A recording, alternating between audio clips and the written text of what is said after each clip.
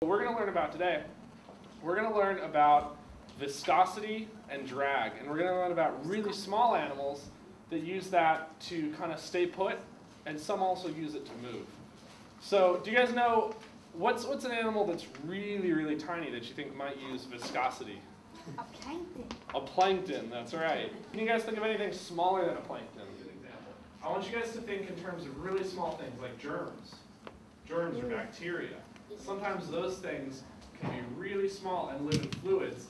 Remember,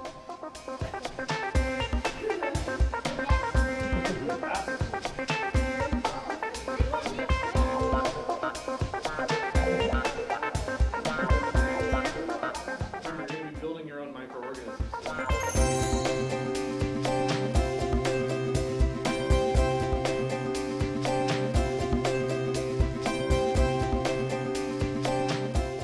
What a washer is,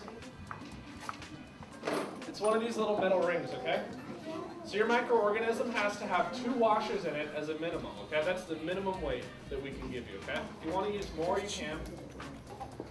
And Play-Doh, and really whatever else we have. If you guys want to get creative and put you know, parts of paper towels in it, or you know, anything you can think of, you can. Here's my little microorganism. Alright, so I've got a couple cilia.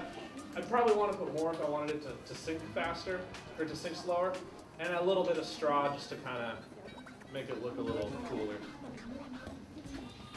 So the water is a less viscous fluid, so our little microorganisms are going to drop faster. 1, 2. Okay, so maybe less than a second, okay? And the corn syrup, which is more viscous, what do you think is going to happen? It's going to drop slower, and we're actually going to time it, and we're going to see how much slower it gets. Okay, ready? 1, 2, 3, 4, 5, 6, 7, 8.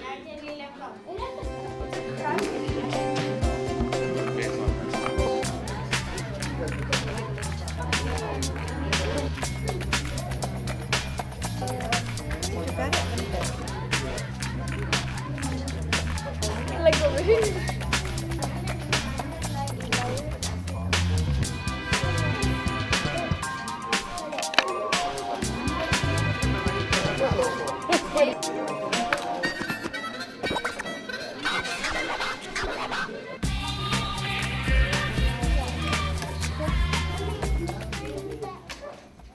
Ready, set, go.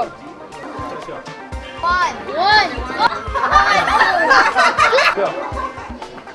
Whoa, that one was really cool.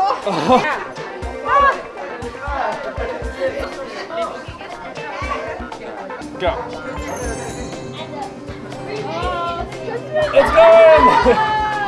1, 2, 3, 4, 5, 6, 7, 8. It looks like a fish. 10, 11, 12, 26, 27, 28, 29, 30.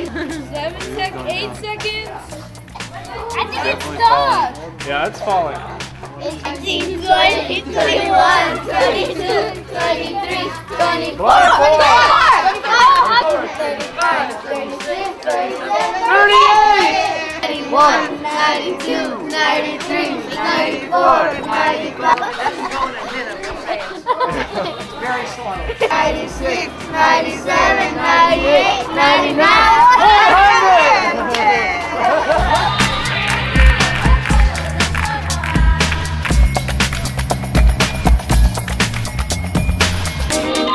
100.